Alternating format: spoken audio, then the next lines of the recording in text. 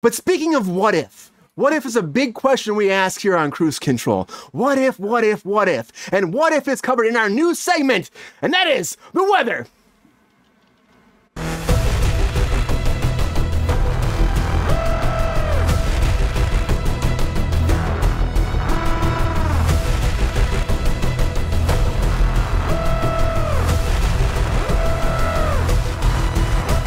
Now it's time for the weather, everybody. That segment of Cruise Control where we ask the obscurities, the weird things, the odd things that relate to movies themselves. What if? Now, Artemis III is going to be going to the moon to try to grow life. Well, not life, but plants on the moon. And if they can do that, on top of that, they're going to do moon bases, start traveling across the moon and make science fiction science reality. Big thing moving forward. Artemis 1 and 2 have already been building up for this. Artemis 3 will... This is real fucking news. This is real news. This is real news. Well,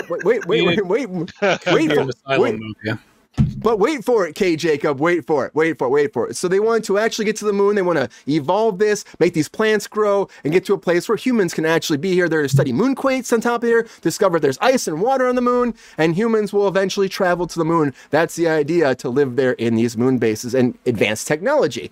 And that's a great thing. And I think because of things like this, with NASA pushing this, we're getting all these big sci-fi movies. We're going to get more and more, I think, because of that. Look at Project Hail Mary coming forward with Ryan Gosling. I love Ryan Gosling. Of course, he's been sweeping the nation with Barbie. Of course, everyone's saying Kenergy, the fall guy.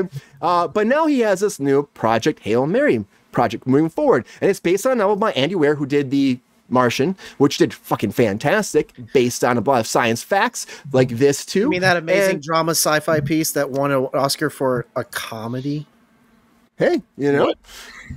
I'm just saying, Ryan Gosling now is going to be traveling to space. And I think there's going to be more and more projects like this. But this project is set, but with Phil Lord actually writing it, with Christopher Miller and directing it. And they did, of course, the Into the Spider-Verses. They tried doing a solo, and then they got fired. They had a lot of drama back there. Drew Goddard's also attached to this on top of that. But it follows Ryland, a sole survivor of a critical mission to save humanity and Earth. He wakes up on a spacecraft, floating through the cosmos with no memory of his identity or his mission.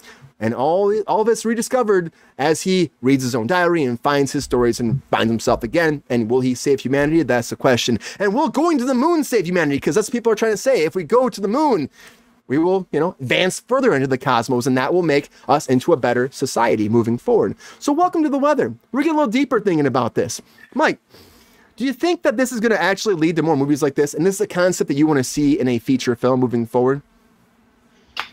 Oh, I was trying to think. I looked it up earlier. What else Drew Goddard wrote? He worked on the Superman, Martian, Batman. Right? Drew Goddard's been involved with all the DC stuff for a long time. Oh yeah, I remember. What did Drew Goddard write? Yeah, he wrote Cabin in the Woods. That's what's like. So I don't know anybody who's involved he's with an end of days kind of writer.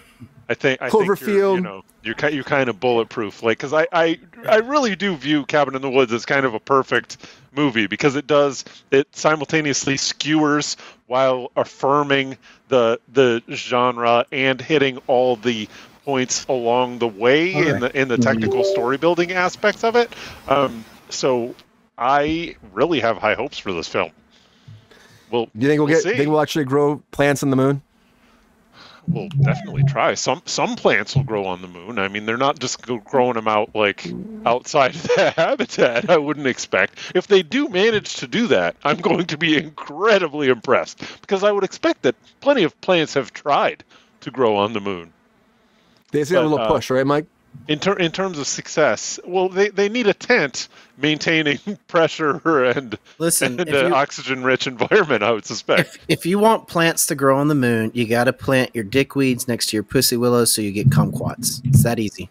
And that will make them grow. Siri, look up my vagina. What do you think, K. Jacob? Is this going to be a good concept for Ryan Gosling? And you think that NASA pushing towards like the universe, expanding our society, is leading to these movies moving forward? As much as I love movies and garbage and movies like this, and the fact that the writer of this is a great writer who is known for his end of days type movies, I'd really love for NASA to actually focus on NASA. You want to talk about real news? Why the fuck aren't we still doing missions to space and actually like actively doing more things in outer space? Like, that's what I want to know. Why isn't NASA focusing on NASA? Like, I get maybe getting more movies like this out there and hyping people up will help them to fund these missions, but like we haven't done shit since like 1998. We've had like one or two things happen. We had the sad, tragic astronaut spaceship crash in like 2005, and I haven't seen shit since then other than Elon Musk trying to fucking blow shit up. That's it. Like, I want NASA to focus on NASA. And also, I've watched enough horror movies to know that you don't eat anything that grows on the fucking moon. Period. Yeah, you probably don't want to, but that's the thing. You think Queen asked the question? Baby. Queen asked the question. Do you think that we're going to terraform the moon ever, K. Jacob? I don't think we will. No, we shouldn't, because if we did, then the way our gravity works would not be good. Yeah, I feel like that's like the one thing you don't really fuck with. You know, you can fuck with different planets, maybe like Elon Musk wants to go to fucking Mars, terraform Mars. I'm all for terraforming Mars and living on Mars. And I even know that you don't eat or drink anything that grows on Mars, but I'm down for it, other than the fucking moon. Yeah. You know what? We don't talk about Venus much either. Why don't we talk about Venus a lot? Because it's like volcanoes. There's a lot of volcanoes there. Like fucking. There's a lot of volcanoes in Hawaii. You don't see that stopping us. I mean, like, I think that you melt as soon as you enter the atmosphere. So I mean, fucking great. Like, let's make a movie about it. Let's do it. We can do a Venus movie. You're literally giving us great plots here, NASA. Come on. Listen to Brian Kruse on Cruise Control. Here we go. Mondays, Wednesdays, and Fridays. Put Kruse in control. That's what we gotta say. Right. But I think the weather, it's always changing. I'll tell you one thing, though, I can guarantee for this project, and this is my last statement. When Hail Mary does come out, we will get an asylum movie to accommodate it. Okay. That's it. I think we will. Will it probably be called Hail Mary? Yeah, it'll be called Hell, Hell, Mary. Trevor, what do you think? Is this a movie you check out in theaters? I think that's going to be good for Ryan Gosling. And do you see any kind of like expansion into sci-fi movies to get people, attached and realizing they should get, more involved with NASA? I mean, like, I would absolutely check this movie out in the theater. This is very much up my alley. Like, I fucking love The Martian and like, like that kind of stuff. Even the less realistic stuff like Gravity or whatever. Like, just, I love space shit. Sandra Bullock in space was amazing. You shut your mouth. But also, she jumped out of a spaceship. Sandra Bullock was perfect, but gravity doesn't work that way. That movie is the definition of how gravity works, and you know it, Trevor. I don't have a math degree, but you don't need math for science. It's true. If they set it on cruise control, it's true. As far as like NASA like getting more involved with movies, like if it does help them, like if they do end up making some money out of it, I think that would be great. I think the main reason we haven't seen much out of NASA lately is because they have had pretty extreme budget cuts, and because instead we keep subsidizing shit like SpaceX, which uses mottos like move fast, break shit. And I don't feel like that's going very well for anybody. Fighting aliens that don't even exist or have been confirmed. I am an X-Files believer. I want to believe, but until it's confirmed, why are we sending people to SpaceX? Yeah, I would much rather see NASA handling that shit than Elon Musk. Fuck that guy, frankly. Yeah. Fuck him and his shitty truck. Yeah, him and Bezos and everybody else is launching their own rockets at this point. And Bob, the rapper Bob, who built his own rockets that he could prove the Earth was flat. Remember that guy? Hey, Bob the Builder is dope, dude. Built his own rockets. Different guy. Sorry. No, different guy. Bob the Rocketeer. Bob the Rocketeer. Oh, I don't know Bob the Rocketeer, but you know what, Trevor? It sounds like you have a pickle with Elon Musk. So I'm going to give you a quick Musk minute. I'm not saying that I have all the answers here. How do you feel about Elon Musk? Tell us a few more times. Look at this. I mean, this picture perfectly sums it all up. What the fuck is that thing? It looks like a dumpster from the back. The brakes don't work. The pieces are always falling apart. It's Elon with his dick firing blanks. Oh shit! I forgot to. I mean, even with blanks, I'm surprised that thing didn't blow up. That's a thing that their batteries are known for. They explode at 4 times the rate of a normal car battery.